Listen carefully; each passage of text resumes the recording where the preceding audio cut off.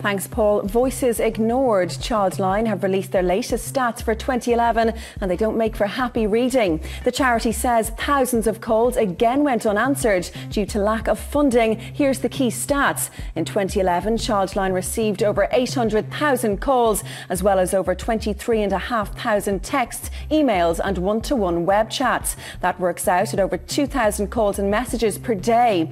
Over 38% of calls were unanswered, meaning 800 voices a day were not heard. Today, the charity launched a new campaign highlighting the impact abusive language can have on youngsters.